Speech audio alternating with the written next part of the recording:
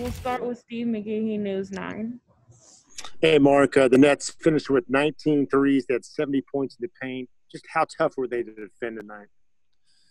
Yeah, I mean, they were good. I thought, we could have obviously been sharper, especially in the first half when they got their rhythm. But I give them a lot of credit. We put 2 on the ball with Harden and Irving, and they moved it, and they made extra passes.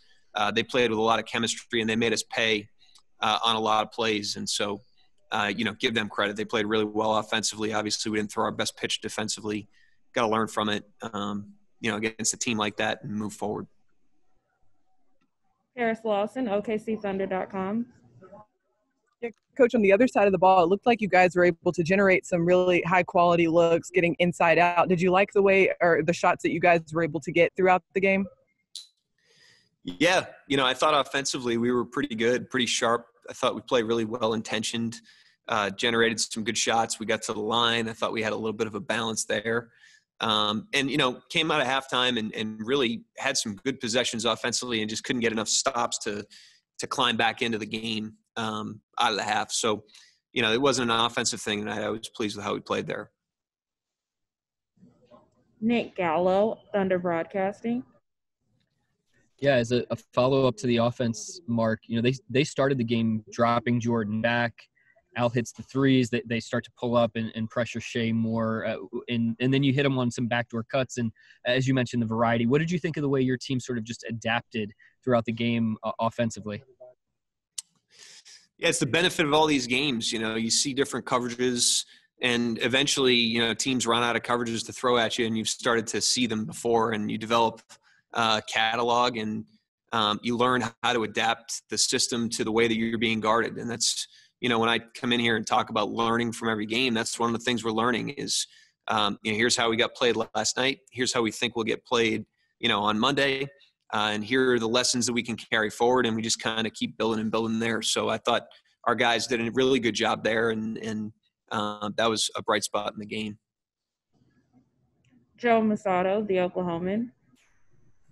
Yeah, Mark, Shea said, I think it was after the last game, that Teo has been timid at times offensively. I don't know if tonight was sort of a byproduct of getting him out of that, but just what did you make of his offensive performance?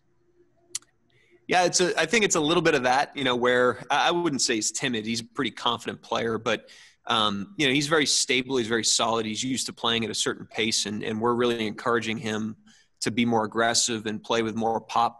And I think he's done that, even before tonight. I didn't think tonight was the first time. I thought tonight with the threes was a byproduct of being off the ball a little bit with Shea, which is why we're starting him. We want to take a look at that and see what he can bring to the table there. And, he was the recipient of a lot of, ball movement plays that he would normally be initiating when he's in the second unit on the ball. And so he obviously can bring both to the table, and he delivered well tonight for us.